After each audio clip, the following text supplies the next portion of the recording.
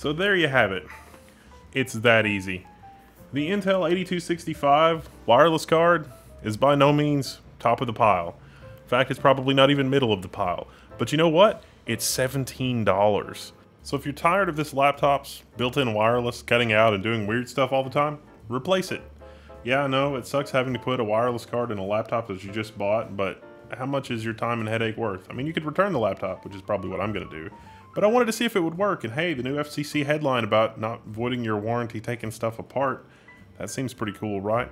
Yeah, I really wish Lenovo had spent the extra $3 or whatever it was to get a wireless setup in this thing that actually works well, because this, whatever it ships with, didn't work. But this upgrade, this makes all the difference in the world.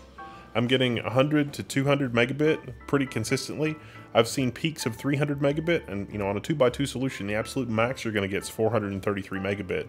So 2 to 300 megabit is pretty good. It's a lot better than the 10 to 100 megabit that I was experiencing before. So this is a lot more satisfactory. If you want to do this upgrade yourself, all you need is a T6 Torx screwdriver, and I used a 00 Phillips screwdriver to take out the Phillips screw that secures the wireless card. The antennas just snap in. Just be real careful when you're removing it. You can do this upgrade in 20-30 minutes max. So if that's something that you want to do, hey, show off in pictures. If you get lost, come to the forums of Level 1. I'm Wendell, I'm signing out, and I'll see you there.